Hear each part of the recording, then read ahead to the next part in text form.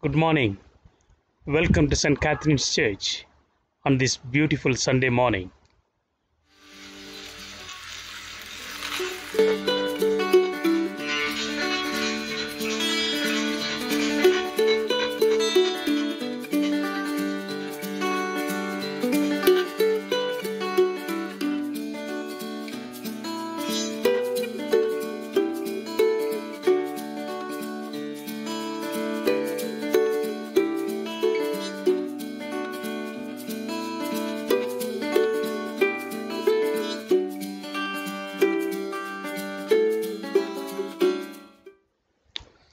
Today is the second Sunday before Advent. So soon the Advent season is going to begin. So let us prepare ourselves to meet our Almighty God Jesus Christ. He is going to come as a child in this world. In the name of the Father, and of the Son, and of the Holy Spirit. Amen. Grace, mercy, and peace from God our Father and the Lord Jesus Christ be with you, and also with you. Let us join with Adeline to sing a lovely song.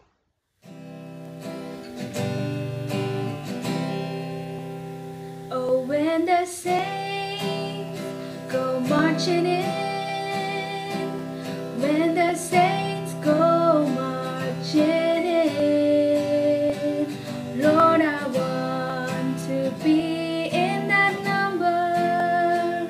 When the saints go marching in, when the sun begins to shine, when the sun begins to shine, Lord, I want to be in that number. When the sun begins to shine, when the trumpet sounds its call, when the trumpet sounds its call, Lord, how I want to be in that number. When the trumpet sounds its call. Some say this world of trouble is the only one we need, but I'm waiting for that morning when the new world is revealed. Oh, when the saints go marching in, when the saints go marching in, Lord, I want to be in that number.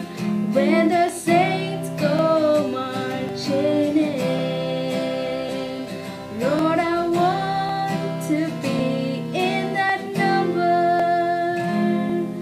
When the saints go marching in.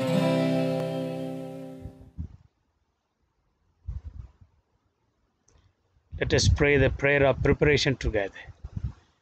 Almighty God, to whom all hearts are open, all desires known, and from whom no secrets are hidden, cleanse the thoughts of our hearts by the inspiration of your Holy Spirit, that we may perfectly love you and worthily magnify your holy name, through Christ our Lord. Amen. Our Lord Jesus Christ said, "The first commandment is this: Hear, O Israel, the Lord our God is the only Lord. You shall love the Lord your God with all your heart, with all your soul, with all your mind, and with all your strength. The second is this: love your neighbor as yourself. There is no other commandment greater than these. On these two commandments hang all the law and the prophets." Amen. Lord, have mercy.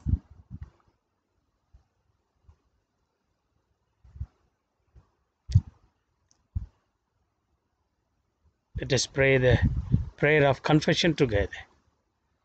Almighty God, our Heavenly Father, we have sinned against you and against our neighbor, in thought and word and deed, through our negligence, through weakness, through our own deliberate fault.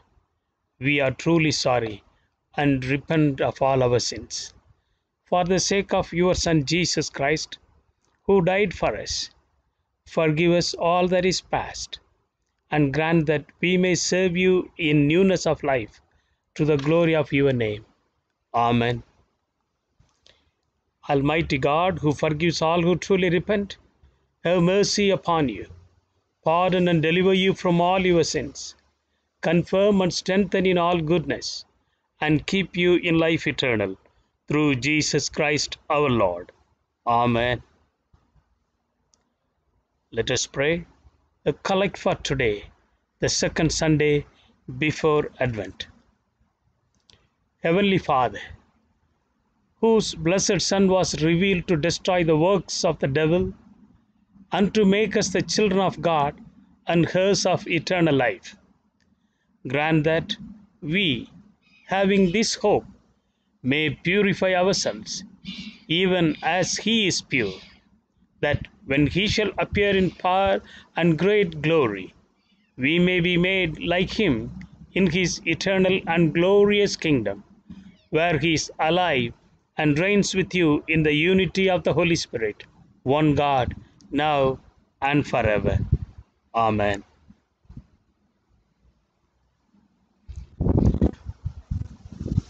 Elizabeth is going to read our first reading from 1 Thessalonians chapter 5, verses 1 to 11.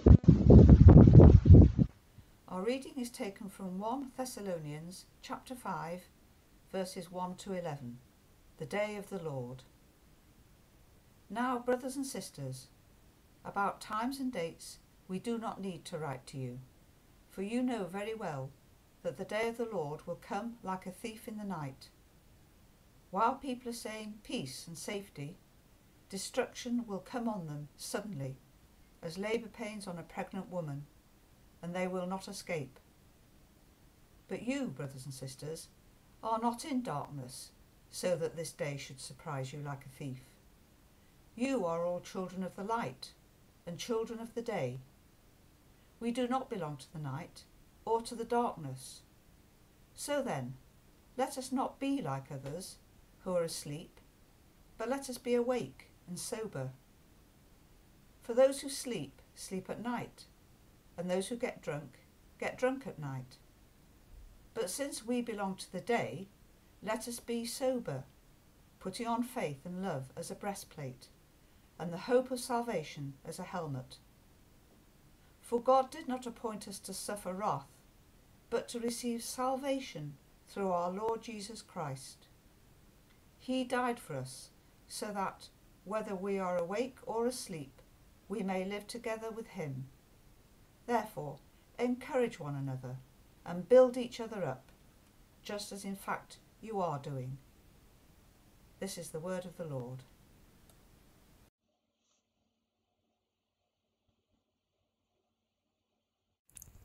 Psalms 35, verse 1 to 10. Contend, Lord, with those who contend with me. Fight against those who fight against me. Take up shield and armour, arise and come to my aid. Brandish spear and javelin against those who pursue me. Say to me, I am your salvation. May those who seek my life be disgraced and put to shame. May those who plot my ruin be turned back in dismay. May they be like chaff before the wind, with the angel of the Lord driving them away. May their paths be dark and slippery, with the angel of the Lord pursuing them. Since they hid their net for me without cause, and dug a pit for me. May ruin overtake them by surprise. May the net they hid entangle them. May they fall into the pit to their ruin. Then my soul will rejoice in the Lord and delight in His salvation. My whole being will exclaim, who is like you, Lord? You rescue the poor from those 'Tis strong for them, the poor and needy from those who rob them. Thank you. Thank you.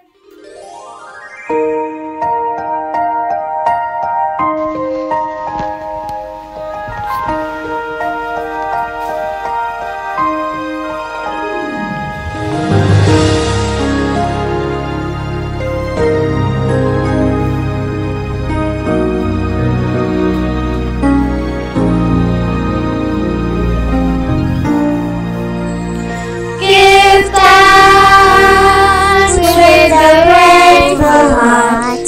Give thanks to the Holy One. Give thanks because He's given Jesus Christ, His Son. Give thanks with a grateful heart.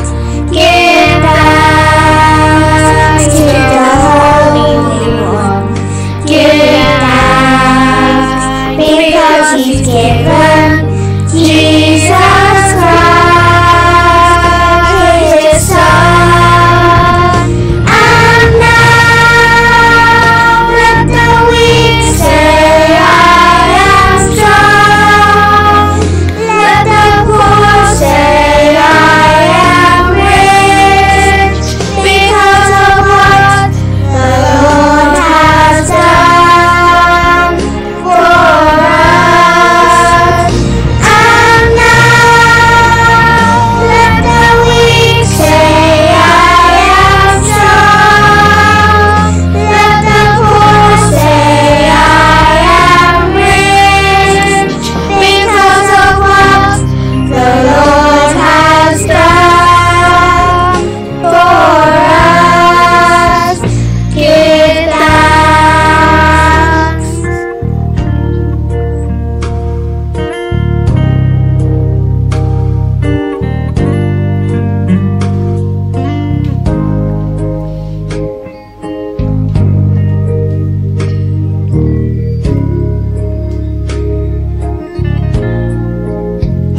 Give thanks with a grateful heart. Give thanks to the Holy One. Give thanks because He's given Jesus Christ, His Son. And now let the weak say, I am strong. Let the poor say, I am rich, because of what the Lord has done for us. And now let the weak say, I am strong. Let the poor say, I am rich, because of what the Lord has done for us. Give thanks.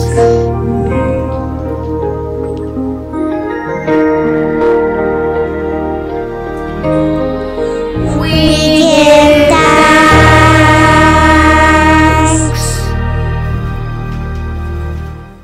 The Gospel reading is taken from Matthew chapter 25 verses 14 to 30.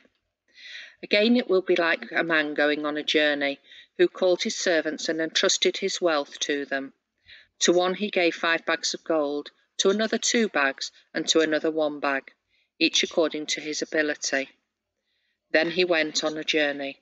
The man who had received 5 bags of gold went at once and put his money to work and gained 5 bags more. So also the one who had 2 bags of gold gained 2 bags more. But the man who had received 1 bag went off, dug a hole in the ground, and hid his master's money. After a long time, the master of those servants returned and settled accounts with them. The man who had received 5 bags of gold brought the other 5. Master, he said, you entrusted me with 5 bags of gold. See, I have gained 5 more. His master replied, Well done, good and faithful servant. You have been faithful with a few things. I will put you in charge of many things. Come and share your master's happiness." But the man with 2 bags of gold also came. "Master," he said, "you entrusted me with 2 bags of gold. See, I have gained 2 more." His master replied, "Well done, good and faithful servant. You have been faithful with a few things. I will put you in charge of many things. Come and share your master's happiness." Then the man who had received 1 bag of gold came. "Master," he said, "I knew that you were a hard man, harvesting where you have not sown and gathering where you have not scattered seed. So I was afraid, and I went out and hid your gold in the ground. See, here is what belongs to you." His master replied, "You wicked, lazy servant, so you knew that I harvest where I have not sown and gather where I have not scattered seed.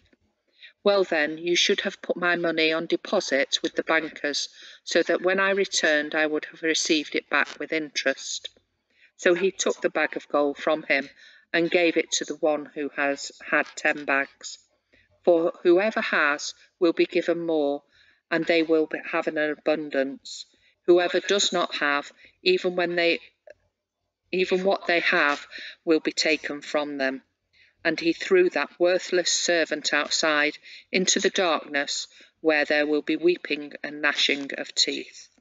This is the word of the Lord. Dr. Peter Dooley is going to preach the word of God to us this morning. Welcome, Dr. Peter. Our Gospel reading this morning is set in Matthew's Gospel, where Jesus is speaking about the end of the age and the coming day of the Lord. In the previous chapter, he warned of his second coming at a day and hour which even he didn't know, but only his Father. The story of the wise and foolish virgins was a reminder that all should keep watch and be ready for his return. In the parable of the talents, he taught about the work in which all should be involved as they and as we wait for his return. A simple opening point for clarification relates to the word talent. The term was used at the time of Jesus as a unit of weight of money of precious metals such as gold and silver. Some have estimated it as about 75 pounds or just under 35 kilograms. Others have estimated it higher.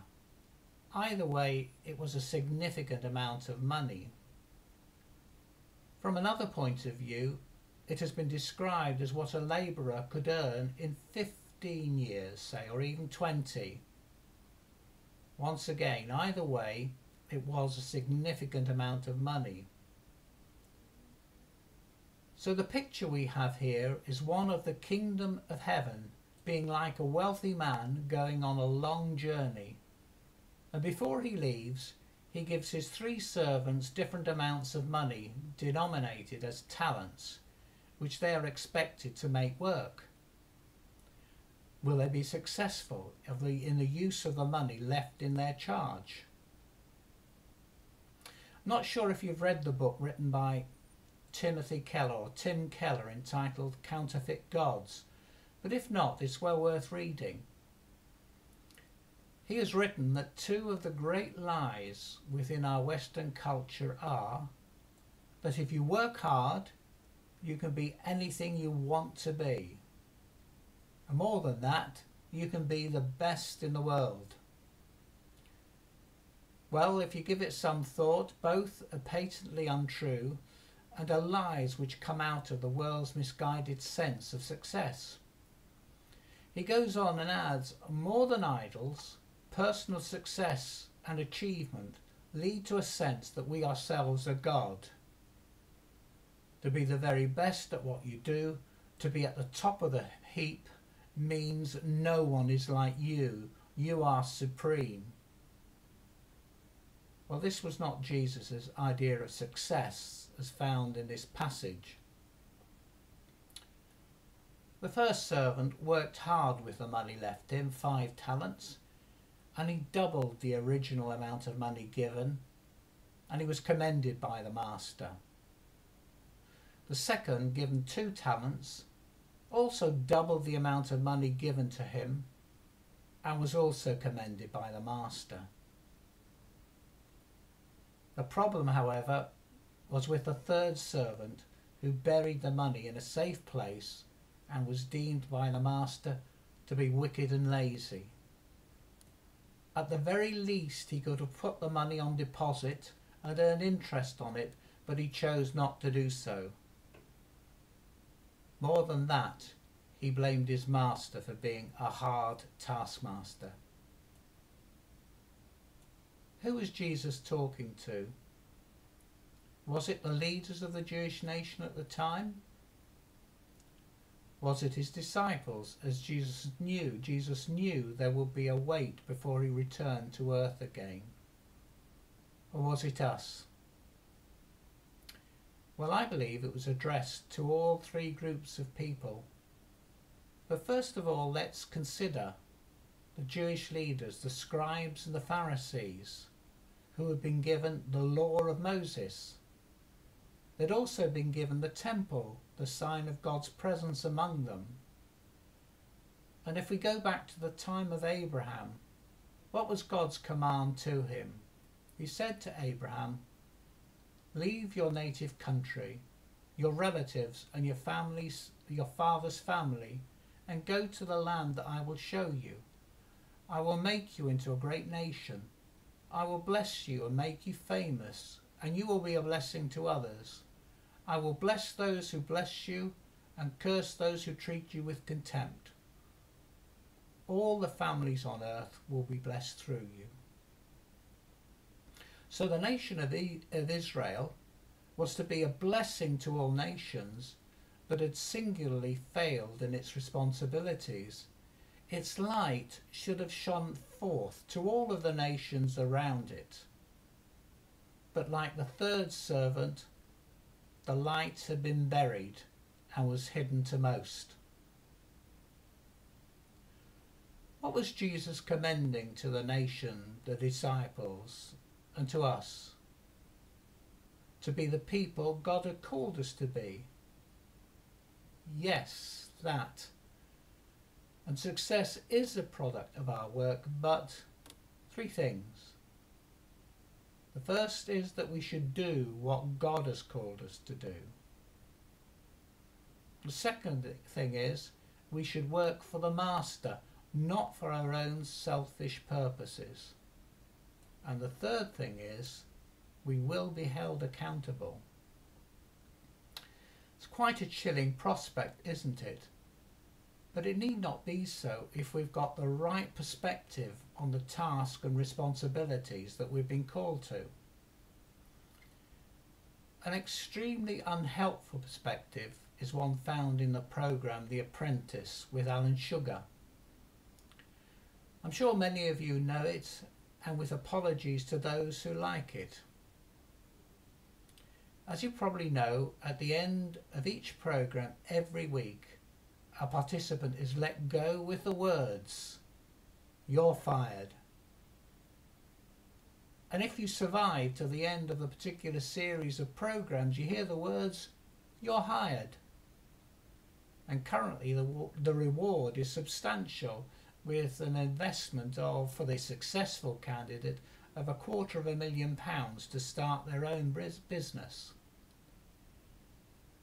Well, the process suits some, but clearly mirrors success as measured today. And that wasn't Jesus' way. His leadership was clearly that of a servant as he bent down to wash the feet of his disciples. We also need to be careful of not falling into the trap of believing that God will set each and every one of us a final examination on the basis of which we will be commended by him and enter into his eternal kingdom. Why? Because it sets aside the larger context of the grace and love of God, which are overflowing at every point. The Christian faith is not performance related, and the parable reminds us that work and success, as defined by the world in which we live, should not guide us. Rather, we work at those things which God has called us to, and we work for Him. And yes, we will be held accountable for what we've been responsible for or have avoided doing, but the commendation is to do what He sets before us. And the passage reminds us that not all of us are equal. One servant had been given 5 talents, another 2 talents, and yet another a single talent. I think you'll have realised by now that the word talent, although referred to by Jesus as an amount of money, has been understood for some time to be related to specific gifts or abilities, and that's where we get the word talent from this parable. Those who have gifts and abilities may have it in different forms. Some are academically able. They do well at school and perhaps at university, and they develop in later life, professionally. Some have artistic ability, which might be in art or drama or related activities. Some have sporting ability, rewarded so much these days in professional football, say, in this country. Others have an ability to get on well with people. Others an aptitude within the business environment. And I've friends who've been successful in this environment, although they struggled at school with dyslexia, say. Others have an ability to teach in any one of the areas that have already been mentioned. Others have the gift of hospitality. And I'm sure you can think of many other skills, gifts and abilities. However, these gifts and abilities can be meaningfully employed in the service of God. And I'm really impressed by St. Catherine's, as many continue to work really hard to keep the church going over this lockdown period. And I include in this the wardens, treasurers and the PCC, those with practical skills who keep on top of the church fabric, gardeners and cleaners, uniform groups and those with a heart for communicating the gospel to children, and those who clean the pews Sunday after we've left the building. If we do those things for the glory of God and to the best of our ability, God will commend us for all we do. Of course, we need to be careful of the spirit in which we do those things. If we're cross or impatient with others, that cannot glorify God. And as Jesus reminded us, we each and every one of us will be held accountable not only for what we do, but also the spirit in which we do it. Let's pray, shall we? Heavenly Father, thank you in the Lord Jesus for the teaching which He's left us, and enable us at the different stages in which we are in life at the moment to be able to glorify you in what we do. Help us to do what we can do to the best of our ability, and when our energies fail, help others to look to support us in these days.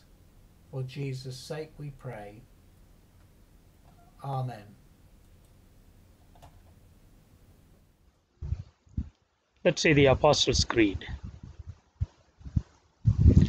I believe in God the Father Almighty, creator of heaven and earth. I believe in Jesus Christ, His only Son, our Lord, who was conceived by the Holy Spirit, born of the Virgin Mary, suffered under Pontius Pilate, was crucified, died, and was buried.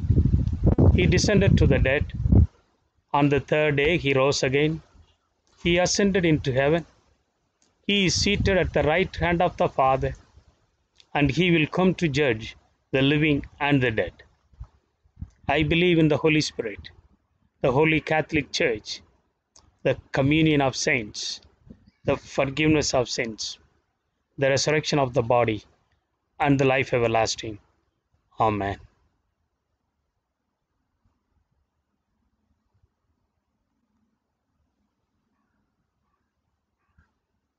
Let's pray.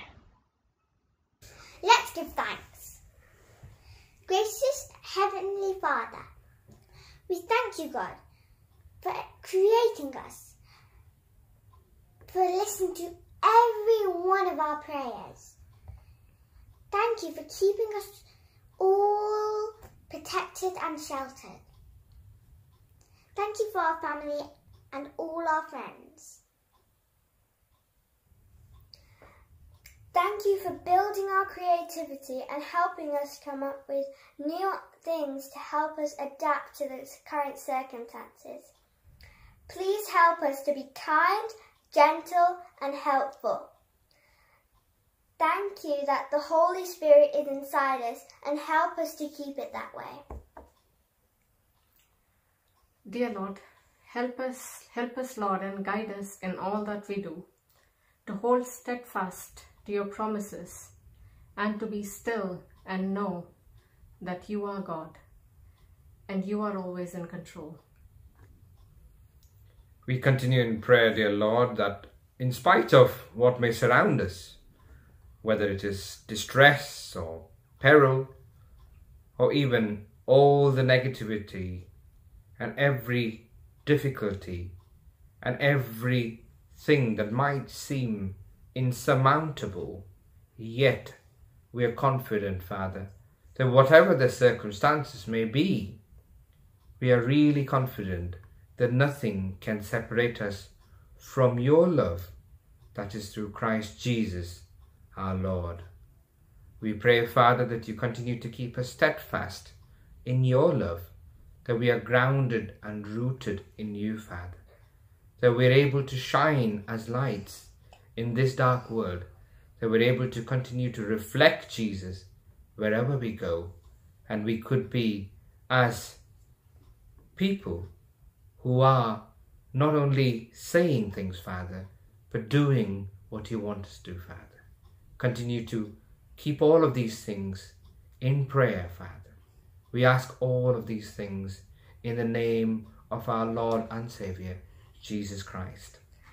Amen. Amen. Amen. We are all one in Christ Jesus. We belong to him through faith. Heirs of the promise of the Spirit of peace. The peace of the Lord be always with you, and also with you. Let us offer one another a sign of Christ's peace.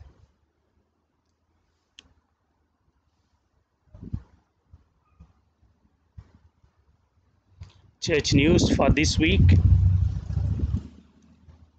Please watch our online service through our church website www.stcatherineshg.org.uk.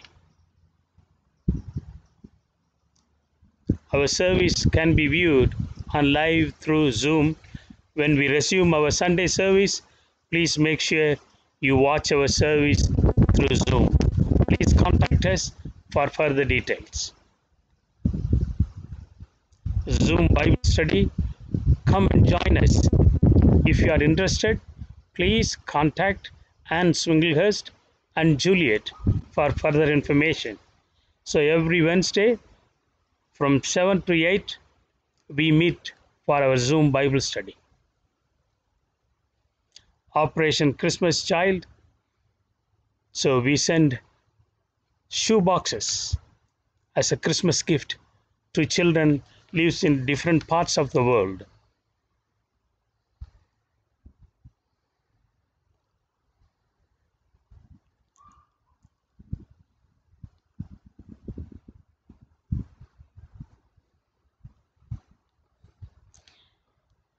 Today is the last day, so please bring your shoe boxes to our church, or please call us or call Peggy and we will come and collect from your home.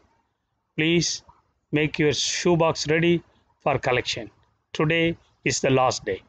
Thank you very much for your interest to send gifts to children who lives in different parts of the world. The Lord be with you and also with you. The peace of God which passes all understanding, keep your hearts and minds in the knowledge and love of God and of His Son Jesus Christ our Lord. And the blessing of God Almighty, the Father, the Son, and the Holy Spirit be among you and remain with you now and always. Amen. Go in peace to love and serve the Lord. In the name of Christ. Amen. Thank you so much for always being here and tuning in.